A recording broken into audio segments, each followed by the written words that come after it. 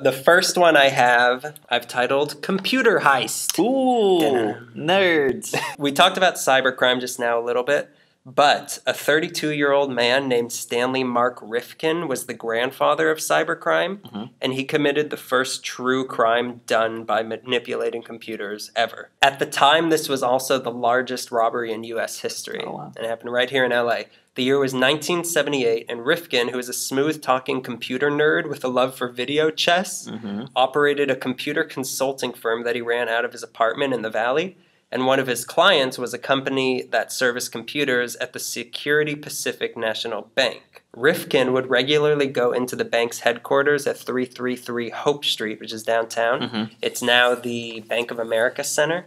Okay. He would go in to inspect the computers, and it was known he was friendly with all the company's workers there. The bank's computers were used to transfer funds via wire transfers to any bank account in the country, and they would on average move around $20 billion a week through these computers. Control-Alt-Rob. Okay. Eventually, Rifkin realized that he could utilize his knowledge of these computers to get to any amount of money transferred to any bank account he wanted.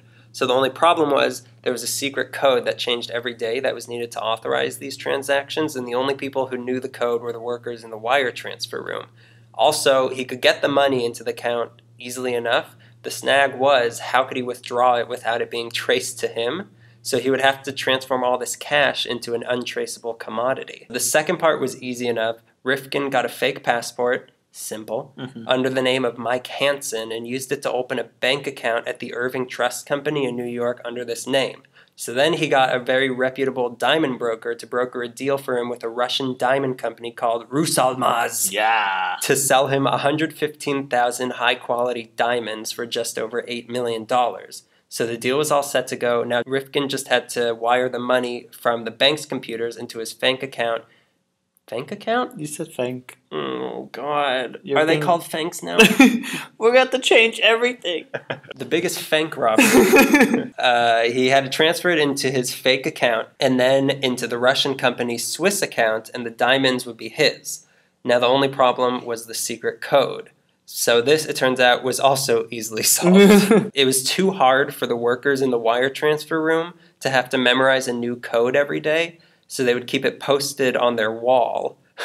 Should anybody forget it, or should any curious robbers come by that wanted to find out what it was? So Rifkin found this out, and then October 26, 1978, since everybody working in the bank knew him, he just talked his way into the wire transfer room under the guise of having to check something out, and he feverishly memorized the code written on the wall. He thanked them, and then he walked out. Then he went into the lobby of the building, placed a call from one of their payphones, and pretending to be an employee of the wire transfer room, he requested a transfer of $10.2 million to the bank account of Mike Hansen, his alter ego. Oh boy. So he gave the day's secret code, and that was that. The diamond deal went through, and Rifkin quickly used his fake passport and flew to Zurich and picked up the diamonds. Then he smuggled the diamonds back into the U.S., and he started to sell them off, but he quickly found out that most places weren't interested in buying diamonds.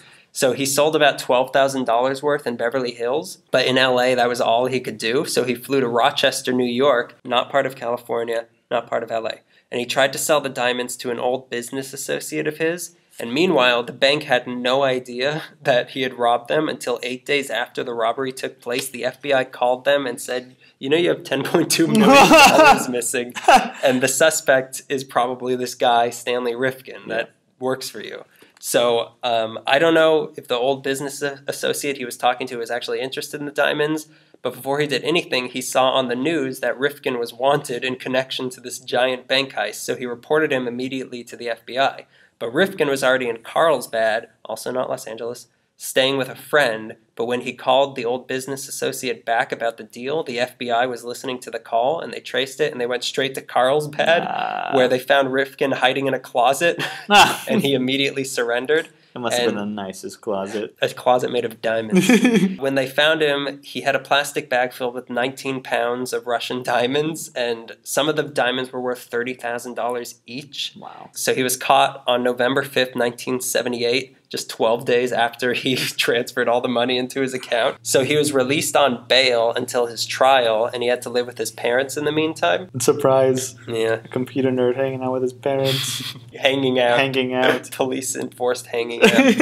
The best part of the story, though, is after he was released on bail, he wanted to get enough money to pay for his defense, so he decided to use these same tactics he used before to rob the Union Bank of Los Angeles, and he was plotting with some guy to take $50 million from there, but the guy he was plotting with was an undercover FBI agent that set him up. So, he sure knows how to pick him. So then on February 13th, 1979, he got arrested a second time, 5 days after he had gotten off on bail. He was sentenced to 8 years in prison, but he only served 3, and then went on to work running computers at a nonprofit called the American Association for the Advancement of Science, and has since then faded away completely from the public eye.